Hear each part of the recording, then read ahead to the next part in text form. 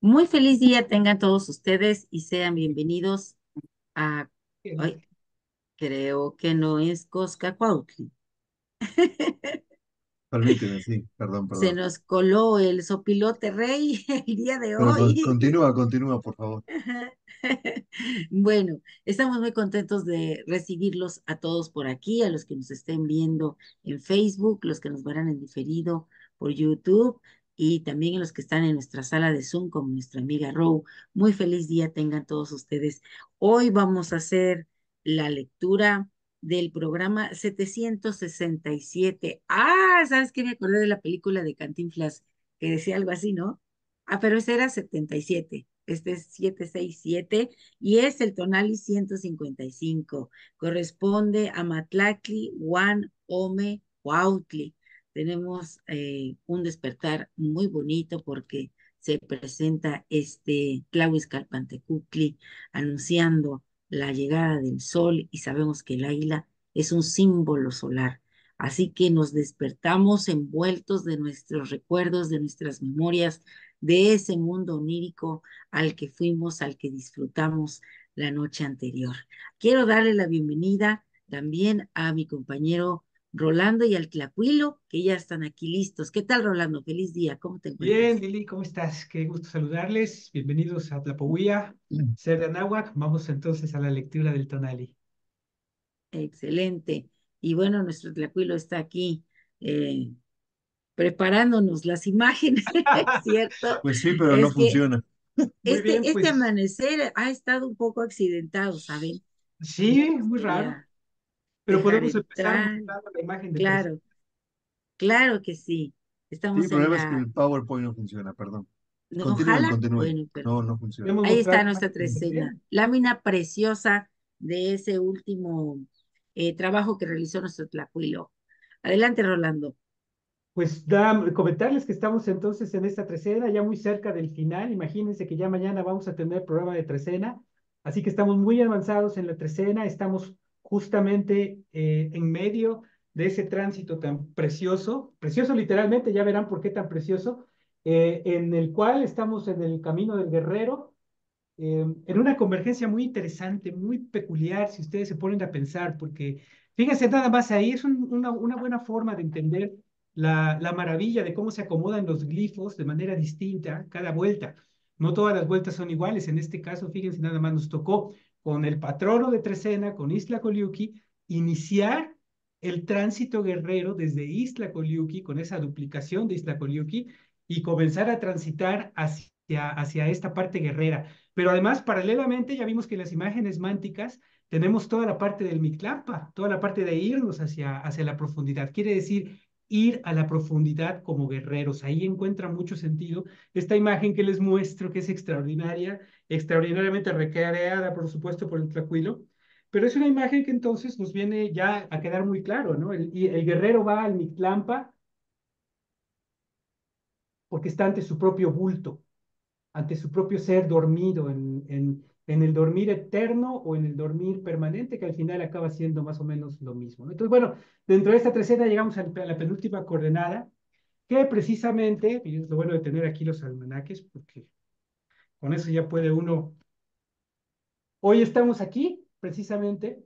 Bueno, antes sería muy bueno enseñar el Tonalámatl y enseñar en dónde nos encontramos ubicados el Tonalámatl. Recuerden que estamos en el último tramo de la vuelta, de la tercera vuelta, estamos circulando por la columna central, por la fila central. Hoy vamos a leer el tonali de la penúltima columna, venimos de esta columna, la columna número 11, esa columna tan extraordinaria, decíamos en el trayecto de los guerreros, y bueno, pues hoy hemos llegado al número 12, Matlacli Wan Ome Cuauti. Sí, una combinación muy peculiar de número y también glifo, porque recuerden, el 12 es el número de la belleza, ya lo explicaremos, ahorita lo vamos a desglosar, pero tenemos lo solar, como decía Lili, el sol, el águila, imagínense que, de lo que está hablando lo precioso, y la imagen es totalmente congruente con esa idea, porque si ustedes observan, ¿sí? Bueno, en primer lugar, vean nada más qué belleza de águila, toda llena de tecpatls que implican pues su ferocidad, su poder, su enorme poder, y también como símbolo la emisión de luz, es un ser solar. Y por supuesto que su regente es un personaje que con el anáhuatl que tiene aquí, lo podemos vincular al universo de Tezcatlipoca, de los Tezcatlipocas, de todos los seres. Hoy recuerden, este anáhuatl va a estar presente por duplicado, ya lo veremos cuando nos toque ver al señor Tlahuizcalpantecutli, que también trae el anáhuatl como parte de su símbolo. Entonces, hoy hay una alineación muy interesante de este símbolo en especial, ¿sí? Pero en este caso, este Tezcatlipoca, que tiene el maquillaje de Tezcatlipoca, es de color rojo, un color de mucho tono. Ah, miren, ya regresó la luz. Entonces, ahora sí, Tlacuilo, te cedo la palabra y continúa con la explicación. Muchas gracias, Rolando, y discúlpenla. No sé qué pasó aquí, un lapsus en la tecnología, de repente se suponen recarga las computadoras, pero bueno, ya estamos de vuelta y bueno, me estaba gustando mucho tu explicación, así que vamos a tener que regresarnos un poquito. Bueno, pues para ubicar primero el tonali que vamos a comentar dentro del contexto de la trecena, por supuesto, pues aquí lo tenemos. Se nos fue Rolando ahora, desapareció, quién sabe dónde quedó. Ahora también se nos ¿No desapareció lo ves? Yo sí lo veo. compañero. ¿Sí? ¿En dónde? Aquí Ha de estoy. estar atrás del ¿Aquí espejo de estás? Ah, bueno, aquí Tezcatlipoca. estás. Ah, qué bueno, qué bueno. Perdón, perdón. Aquí Un día estoy. muy extraño, sin duda. Bueno, entonces lo estabas comentando. Bueno, para empezar, bienvenidos todos por mi parte. Ya es por fin resolvimos aquí el problemilla. Y bueno, pues la coordenada es la número 12 dentro de la trecena. Y como pueden observar, pues tiene, como decía Rolando, el guerrero frente a sí mismo tiene a su propio reflejo envuelto como bulto en Iztacoliuqui y como guerrero en Yayauqui, Tezcatlipoca. La coordenada es la número 12 dentro de esta trecena, así que es la penúltima ya, como pueden observar, es la coordenada MATLAKTLI, OME, KUAUHTLI.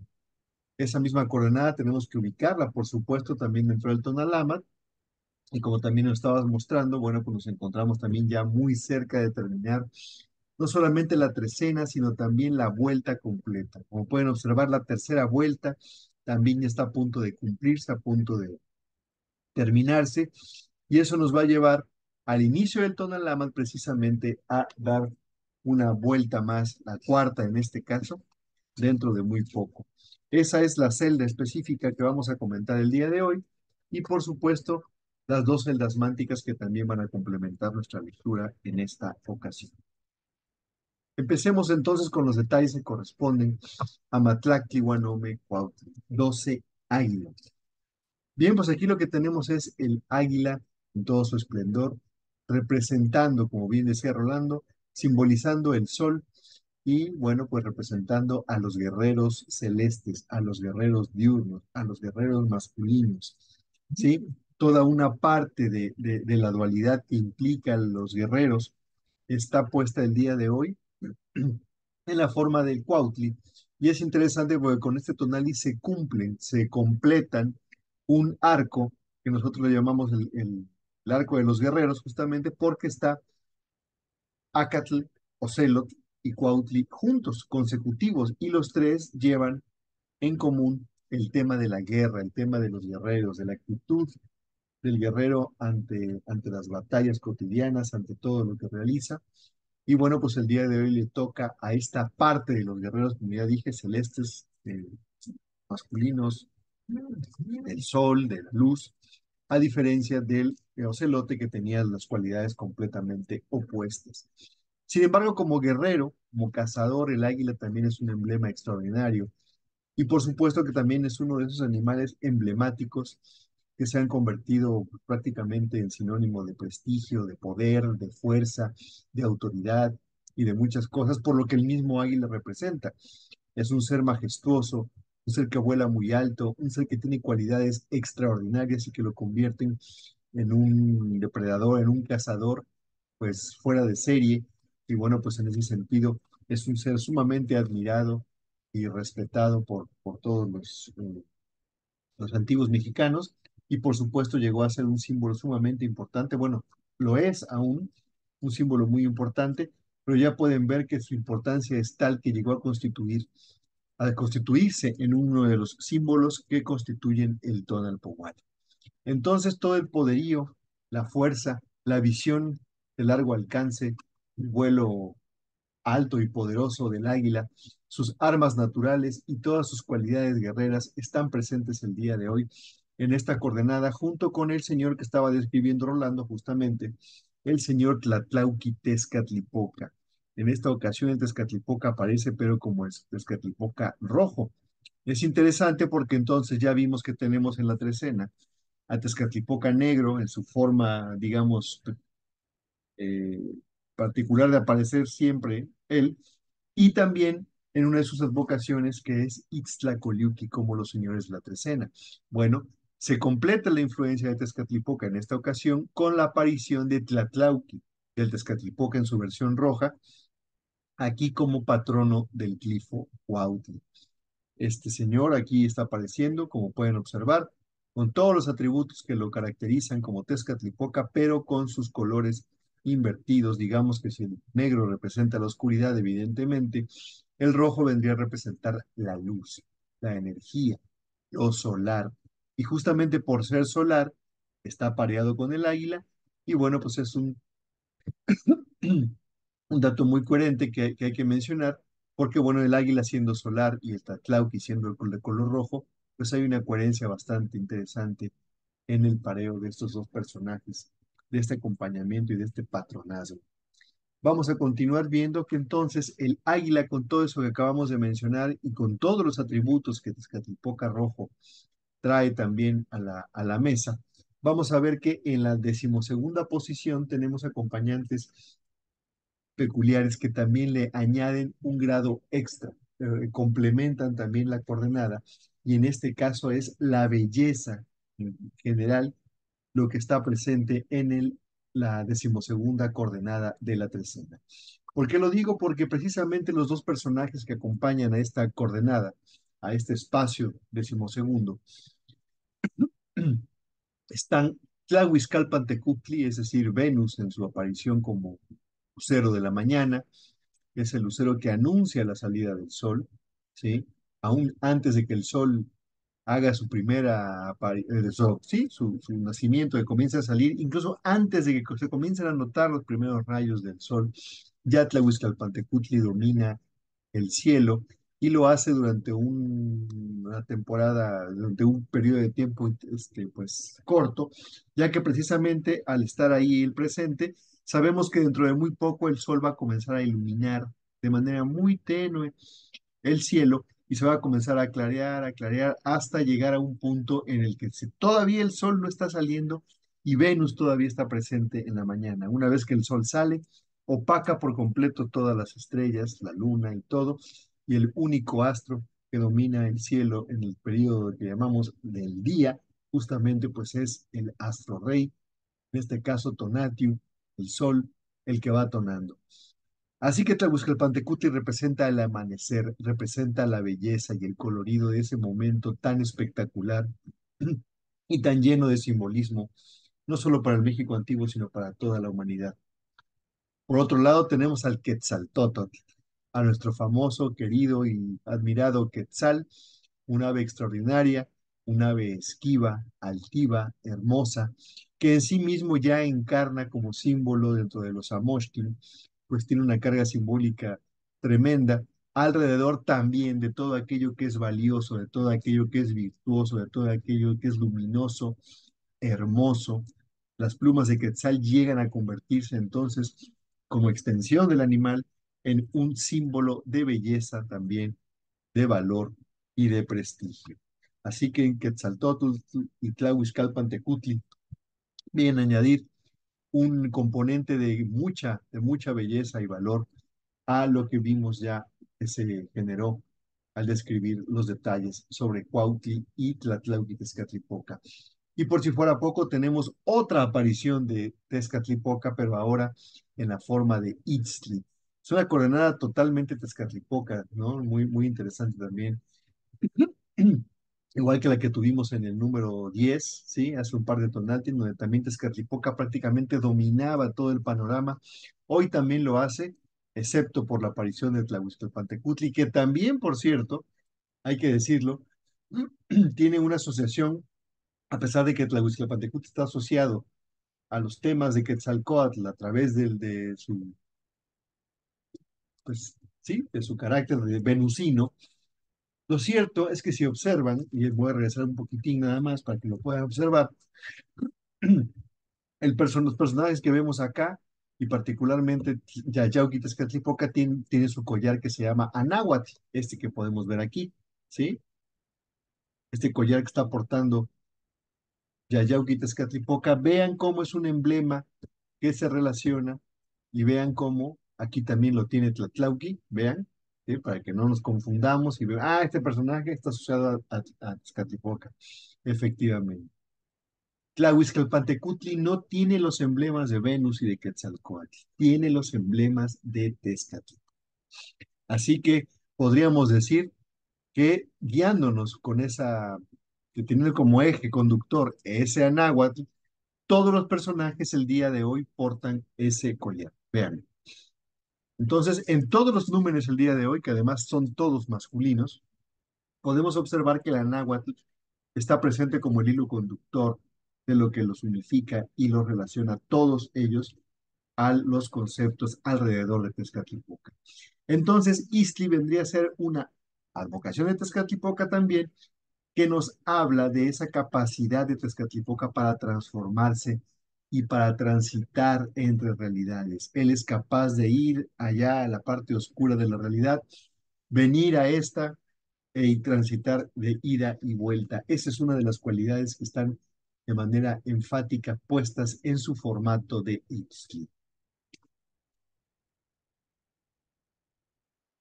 Nos encontramos ya en el umbral de la siguiente trecena, estamos ya al final de esta trecena que ha sido, como lo podemos corroborar hoy, compuesta de mucho espíritu guerrero y a la vez mucho tonal y mucha energía, mucho poder. Por eso estamos en Cuetzpali.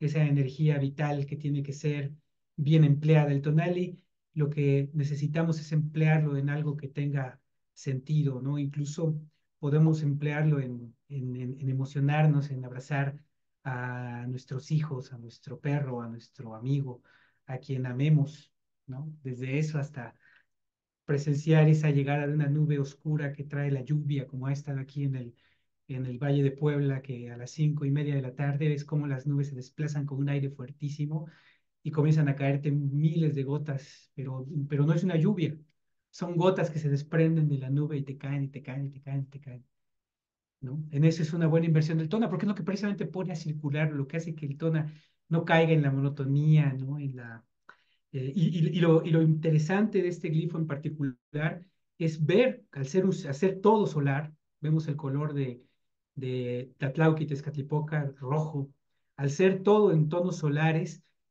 al tener al águila como símbolo solar, pero a la vez ser guerrero, entonces el tona se hace uno con el guerrero.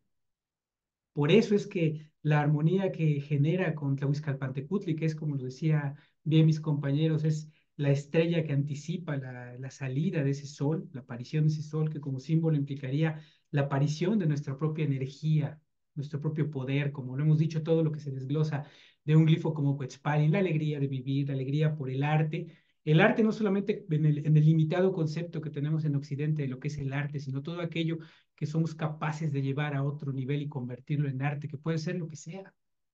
Puede ser cualquier tarea que hagamos, se puede llevar a ese nivel. Entonces, al fusionar el águila al sol en un solo ser, lo que nos está hablando, por eso es del tona más precioso, el tona que ve a la distancia, el tona que se eleva en los cielos, el tona que es capaz de crear cosas que genera una vibración, algo que se queda resonando, ¿no?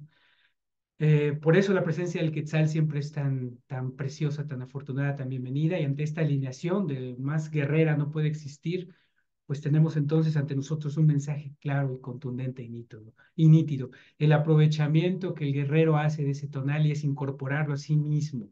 Por eso nosotros tenemos que portar las cualidades de las deidades sin miedo. Recuerden, es muy bueno aprender, pero también lo que implica la autoridad, esas figuritas que hemos estado viendo en las imágenes mánticas en los últimos días, esa figura de autoridad, el asumir la autoridad implica que a veces también nos toca ser maestros y nos toca enseñar lo que hemos aprendido y para enseñar lo que hemos aprendido hay que primero reconocerlo y hay que haberlo llevado a un nivel mayor del que lo tomamos, ¿no? No podemos quedarnos alumnos como para siempre. Por eso las figuras que nos aparecen en las imágenes mánticas se enseñoran y toman el tepostli, ¿no? Y toman la espina de maguey, porque efectivamente la enseñanza, la autoridad es una gran responsabilidad y hay que tomarla. Pero tenemos esa energía preciosa, esa capacidad para llevar al arte lo que conocemos y es lo que nos da la autoridad. Entonces, todos esos elementos están hoy plasmados en esta coordenada y por eso es muy interesante ese tránsito que venimos teniendo, lo que explicaba yo hace un momento, ese tránsito que venimos desde el 10, que no hay una tonada más tezcatlipoquiana que el MATLAKTLI por el que pasamos y donde se consolida el sentido de la trecena. Pero aquí estamos viviendo las consecuencias de ese impacto que tuvimos en el 10. Entonces, a disfrutar nuestra preciosa energía, a brillar como soles, como águilas, a volar, a mirar a lo lejos la vida, eso es lo que lo que nos corresponde, es la tarea que nos toca para el tonali de hoy. Así es, hay que poner el tona en todo lo que vamos a hacer hoy con esa gran fuerza de los dos Tezcatlipocas, el rojo y el negro que se hacen presente hoy. Se antoja un collar de esos, ¿no? Vamos a mirarnos en el espejo. Recuerden que el espejo es ese que está hacia adentro de nosotros y también cada una de las personas con las que nos encontremos hoy también es nuestro espejo. Yo aquí tengo uno muy bonito que me prestaron, mira cómo me gusta. Así que si tienen uno que sea chiquito, mírense en ese espejo, absorban la energía que hay ahí detrás del espejo, de todo ese Tezcatlipoca, el Yayauqui o el Tlatlauqui, para que hoy brillen, den lo mejor de ustedes mismos. Creo que toca cuidarnos, creer en nosotros y sobre todo dar lo mejor. Les quiero leer un poema que se titula Poema del Alba y lo escribe un nativo de Hidalgo en su lengua. Bueno, yo lo voy a leer en español, está aquí la traducción y dice: Despierto del amanecer, envuelto en tus recuerdos, con una sonrisa dibujada, colgada de la aurora, del escote de tus cielos. Despierto envuelto en el telar de las caricias que tus palabras entretejen e iluminan mi hogar y mi persona. Soy la dicha de la estrella del amanecer festiva, de un día primaveral mágico y ceremonioso. Soy la falda de jade que rodea tu cintura. Por más que descobijen la distancia y las ocupaciones en nuestros tiempos, hemos aprendido a bordar afecto, cariño, amor y ensueños. Añoro tu mirada traviesa cuando me despiertas y te escondes en la almohada. Te esfumas con mi sueño. Amanece en tu cuerpo y en mi cuerpo. Y aunque no estás y la mañana es fría, tú serás el calor de mi día. Y bueno, creo que hoy nos toca hacer ese águila, que es un elemento solar que anuncia la luz, la capacidad de ver más allá, de estar atentos, enfocados en lo que verdaderamente vale la pena. Tenemos que practicar, decíamos ayer, el acecho, pero hoy nos toca abrir las alas, remontar el cielo y mirar todo desde arriba, como las águilas cuando se van hasta la montaña y van a ser un momento de reflexión, dice por ahí un relato. Bueno, pues hoy también nosotros podemos hacerlo. Vamos a estar muy atentos de todo lo que nuestro corazón va descifrando de cada uno de los elementos. A mí me encanta escuchar en las mañanas cuando cantan las aves. Es un bonito despertar, es un bonito recibimiento que me hace el estado de vida cuando vengo con un montón de imágenes a veces del espacio onírico. Así que como Istli que está presente hoy, recuerden que nosotros andamos de un espacio a otro, del tiempo del mito al tiempo del hombre, de lo sagrado a lo profano, vamos siendo transgresores porque somos guerreros y vamos venciéndonos a nosotros mismos, a veces en nuestro afán por quejarnos, en nuestro afán por procrastinar las cosas. Tenemos mucho que cambiar, mucho que quitarnos, mucho que restablecer en nuestra persona a través de estas imágenes tan bonitas, que el conejo salga de la serpiente y esté un escudo de armas con una bandera. Y bueno, pues es una invitación a ser a poner en escena todo lo que aprendimos o juntamos y a veces ni siquiera somos conscientes en el momento de estar dormidos, en el momento de entrar en ese espacio tan maravilloso. Así que vamos a salir contentos como lo hace este conejo de la serpiente. Vamos a tomar nuestro chimali, nuestras acat y nuestra bandera, porque recuerden que la ritualidad es muy importante. Vamos a anunciar a lo mejor a otro sol que sea un compañero de nosotros, alguien que viva con nosotros. También, ¿por qué no? Podemos ser nosotros hoy Tlahuizcalpantecutli, anunciando la grandeza de otro ser que también nos acompaña. Vamos a vivir y a vibrar en este día tan bonito que ya se está acercando el final de estos 13. Cada uno ha de recapitular cómo vivió esta trecena, qué tanto logró y cómo se ha fortalecido siendo un guerrero. Hoy nos toca hacer ya sea cualquiera de los Tezcatlipocas, porque tenemos muchos el día de hoy. Así que uno de nosotros también es ya un Tezcatlipoca, el negro o el rojo. Nos pongamos las plumas preciosas del Quetzaltótoc el día de hoy. Vamos a ver qué nos dicen las imágenes mánticas. Muchas gracias, Lili, Rolando. Vamos a continuar entonces con los detalles que corresponden a las escenas mánticas, ya que analizamos ya los detalles específicos de la coordenada particularmente. Muy bien, pues vamos a continuar entonces y vamos a ver que en la parte de abajo hay una escena sumamente interesante y sobre todo poderosa y contundente en cuanto a lo que nos está presentando. Lo que estamos observando precisamente es un conjunto en el cual hay un predominio de la sangre, ¿sí? Un predominio del símbolo de la sangre, todo lo que ella representa. No estamos hablando aquí de una escena cruenta, no estamos hablando de una cuestión de ese tipo, sino más bien de una escena muy poderosa que nos habla de lo sagrado, del líquido, del líquido que contiene nuestra energía, que es la sangre.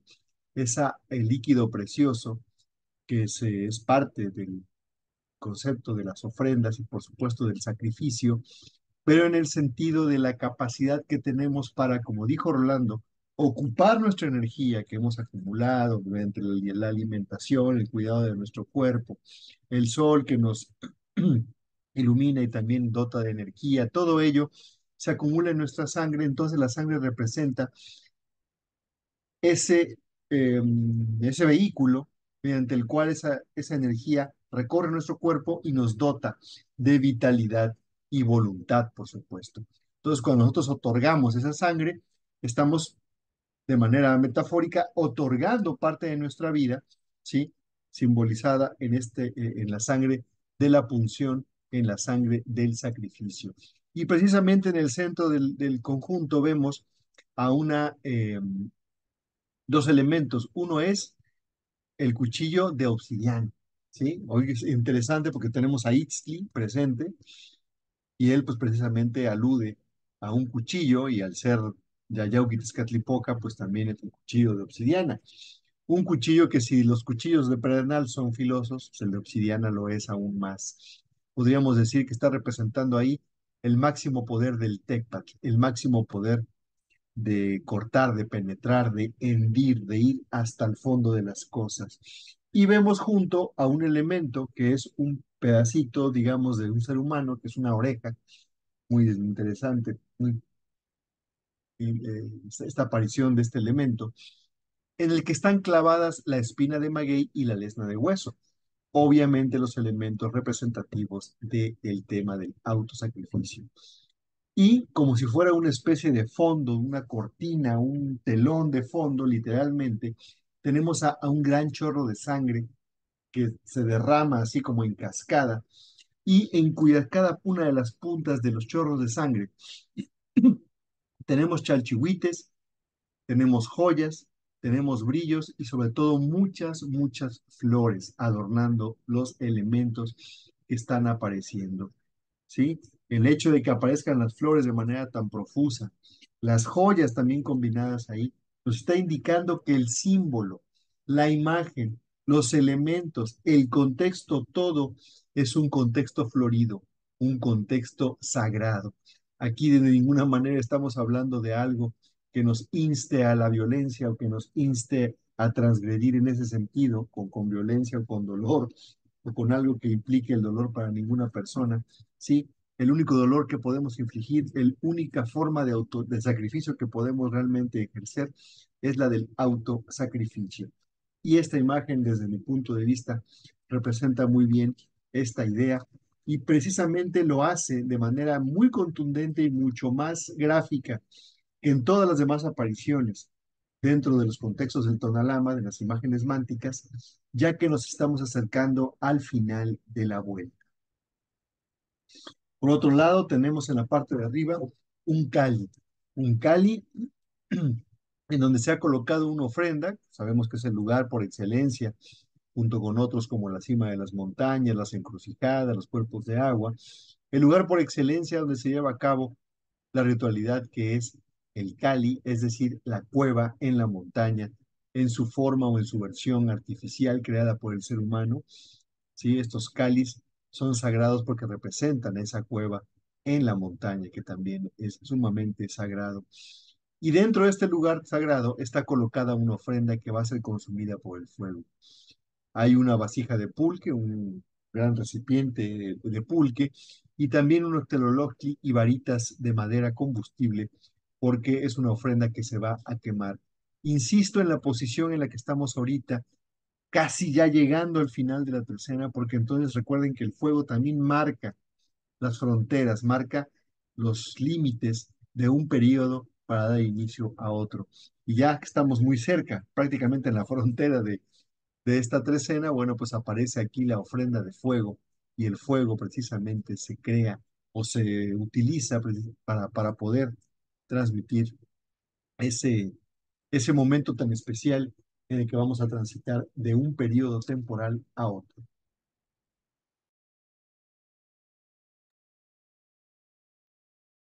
Tuvimos todo el tránsito desde entender el poder del guerrero, la procedencia de ese poder en el tonali, esa fusión entre el sol y Cuautli, em, el encarnar, el hacerse consciente de que en nosotros está ese tonali a través de nuestra sangre, de nuestra vida, de nuestro empuje en la vida, de nuestras ganas de vivir, de hacer cosas, de hacer las cosas. Y aquí tenemos esa noción del tonali representada de dos maneras muy interesantes, porque ambas refieren a la corporalidad y también al ser. La casa bien puede ser nuestro propio cuerpo y nuestro propio habitáculo. Y vamos a hacer un ritual. Tenemos todo para un ritual. Tenemos un pulque, tenemos un fuego. ¿En qué consiste ese ritual? Es lo que estamos viendo justamente abajo. En el compromiso de la entrega de nuestra sangre a lo que nosotros hacemos. Y es la entrega de nuestra vida. Si entregas Tletona, entregas la vida. Y eso es precisamente lo que nuestra visión de Águila nos permite definir en la vida. ¿A qué estamos entregando el tona? ¿En qué se va nuestra empuje vital que está aquí todos los días después de salir del MICLAG? Otra vez ese empuje vital se va hasta arriba y nos coloca ante la realidad y ante el mundo. Por eso es muy importante este tránsito que estamos haciendo, porque estamos hablando de tonali y de energía solar en medio de un tránsito que hacemos hacia una parte profunda e introspectiva. Precisamente de eso se trata la fusión. Recuerden que todavía nos encontramos en la coordenada Ocelotl, en las profundidades del Mictlampa, en el vientre de Zipacli. Pero hoy tuvimos al conejo precisamente emergiendo de ese vientre de Zipacli. Si ustedes quieren, también levantando el vuelo, el tonali, a través del águila. El Temixoch, el sueño, eh, el viaje a Mictlán, es precisamente ese el lenguaje del Nahual. El Nahual habla ese lenguaje de imágenes que ustedes ven en el sueño. Si ustedes lo encausan adecuadamente, podrán entenderlo, podrán entenderse mejor con ese lenguaje. No les será extraño, no les hará ruido, será parte. Y con todo ese alimento que nos da el Temixoch, levantamos el vuelo y vemos hacia la distancia y decidimos hacia dónde vamos a volar. Y una vez que decidimos eso, una vez que sabemos que el sol está encarnado en nosotros, lo entregamos a ese trayecto que decidimos y eso es precisamente lo que estamos viendo ahí. ¿Cómo sellamos ese pacto? A través del ritual. Para eso existe el ritual. Por eso cada día debe ser un propósito irle dando una mayor importancia y una mayor relevancia a cada ritual que hacemos. Los rituales de todos los días, que son también importantísimos, pero también esos rituales que hacemos donde detenemos nuestro tiempo y nos metemos en el tiempo del Nahual y establecemos un compromiso de cosas que vamos a hacer. Eso es muy importante, ¿no? Tomarse en serio esos rituales, ¿no? Puede ser que nos tomemos en serio ciertos rituales, cada quien sabrá qué rituales se toma en serio, si a lo mejor qué llena tu pecho, ¿no? Puede ser desde ir a un concierto y presenciar un momento, hasta a lo mejor escuchar hablar a alguien o celebrar un ritual grupal. Pero ese ritual personal que haces ante tu propio tonal y lo pones una vez que has levantado el vuelo y has entendido hacia dónde va, bueno, pues ese ritual tiene la mayor trascendencia que puede existir y de eso nos están hablando esas imágenes. Por eso el chorro de sangre que sale de ese rasgado, de esa punción, de ese corte, es tan abundante y tan florida y tan llena de chalchihuites, porque es lo más valioso que podemos hacer, tener la claridad de entregar nuestra sangre a algo que hemos decidido, ¿no? Así que bajo ese espíritu estamos transitando, llegando al final en el número más precioso de todos, encontrándonos al águila. Ojalá y tengan una buena oportunidad el día de hoy por poner a chorro ese tonali, ese tona, proyectarlo en todo lo que hagan y que hoy muchas flores se presenten ante su camino y muchos chachihuites. Así es, hoy toca ponerse este cuchillo de obsidiana, pues ahí en el oído. Yo estoy viendo la oreja y dije, no, pues yo me lo voy a poner aquí en el oído porque quiero escuchar todo lo que hoy Yayauqui Tezcatlipoca me quiera decir. Voy a poner en esa escucha atenta el poder de mi tona, mi sangre desbordada, para que verdaderamente surja la magia en ese mismo Cali que soy yo, ¿no? Y en donde todo se genera y se transforma y al compartirse, pues cambia todo el lugar donde estamos. Aquí encontré un poema bonito también que se llama La casa de tu alma, es cortito, es de Jorge Cocom, él es maya de Campeche y dice, tu idioma es la casa de tu alma. Ahí viven tus padres y tus abuelos. En esa casa milenaria, hogar de tus recuerdos, permanece tu palabra. Por eso, no llores la muerte de tu cuerpo, ni llores la muerte de tu alma. Tu cuerpo permanece en el rostro de todas tus creaciones, de tus hijos.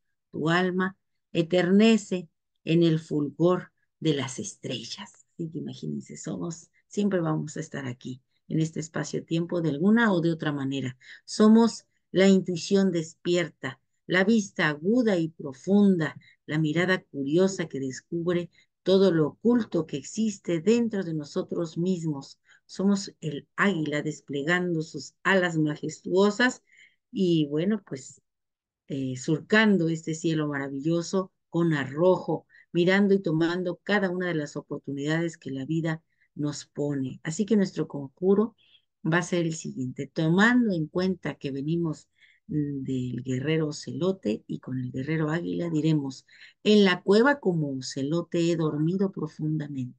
Me he reconocido hoy en el espejo humeante, en Yayauqui Tezcatlipoca, al toque suave de Tlahuizcalpantecutli, el alba en mi rostro desperté.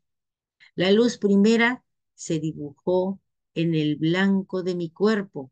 Yo soy un nuevo ser. Estoy tonado. Traigo el corazón entusiasmado. Soy la intuición despierta, la vista aguda, profunda, atenta. Yo soy hoy mismo MATLAKTLI, WAN, OME, KUAUHTLI, el águila buscando el Wicat con determinación, valor y osadía, con desapego y sin miedo al resultado. Un placer compartir. Nuestro tlacuilo le agarra las dos. Gracias, Lili, perdón. Muy bien, pues gracias por el conjuro, gracias por los comentarios y por las reflexiones. Sin duda una coronada muy poderosa y muy interesante para podernos empoderar justamente en ese sentido y poder con el sacrificio, con nuestra sangre, con nuestro tona, prepararnos para dar un cierre contundente a esta trecena, a esta vuelta y con todo ese brío y esa energía también dar inicio a la siguiente trecena. Porque como pueden observar, y como ya lo hemos mencionado, Estamos muy cerca ya del final de la trecena. Mañana, tempranito, estaremos comentando el tonali último, que es MATLAKTLI WAN KUAUHTLI, y también a las 2:30 de la tarde tendremos el programa especial de la lectura de la trecena o de la imagen de la trecena de la siguiente trecena que va a ser COLI, uno movimiento. Entonces, ahí tenemos la imagen, la pueden observar ya desde ahora. La próxima trecena, uno movimiento. Vamos a estarla comentando con todos ustedes. Y bueno, pues están invitados para volver el día de mañana 2 veces, tempranito al tonali y más tarde a la imagen de trecena para compartir los elementos que nos van a acompañar durante ese periodo temporal a partir del día de mañana. Y bueno, pues con esto damos por finalizada nuestra sesión. Gracias, por supuesto, a todos por su atención. Gracias por estar aquí. Gracias también por sus comentarios. Obviamente me gustaría, por supuesto, mencionar eh, los nombres de las personas que nos han acompañado el día de hoy, empezando por Row, que está aquí presente en la sala de Zoom. Hola, Row, ¿qué tal? Qué gusto tenerte por acá, como siempre. Y también un saludo a Tonantzin, Chicome Coatl, a Arly Rodríguez, a Elizabeth González Nieto, a Tlazomazatl Herbert, a Hilda González, a Justo Moctezuma, Luis Mello, Luna Hanuman, Carla Jayela, Jay Coatl y Tecpatl Osomatli, a cada uno de ellos nuestra gratitud. Gracias por escribirnos, gracias por su atención y por el apoyo a este proyecto. Y bueno, pues me gustaría invitar a mis compañeros a si tienen algún comentario final o algo que decir antes de despedirnos. Pues que hoy nos toca encarnar el tona y resplandecerlo como soles, ser unos tonatius, unos tonadores que vamos dejando el tona por donde pasamos. Hoy toca eso, toca además ser guerreros, toca ser maestros, toca asumir la responsabilidad que nos toca en este mundo. Toca Así es. ejercer toda nuestra energía a través de la sangre. Lili, Sí, vamos a desplegar nuestras alas al máximo, hoy, a sentir ese calorcito de Tonatio, como bien dijeron ustedes, y pues tan fácil que es mostrar la alegría y el entusiasmo a través de una sonrisa, ¿no? Que no se nos olvide ello. Y bueno, pues nos vemos pronto, Timothy. excelente, muchísimas gracias. Gracias a todos por su atención, gracias por compartir. Visítenos en nuestras redes sociales. Y bueno, pues no me queda más que desearles un excelente día y sobre todo un muy, muy provechoso y energético tonali. MATLAKTLI WAN OME. Muchas gracias. Hasta mañana.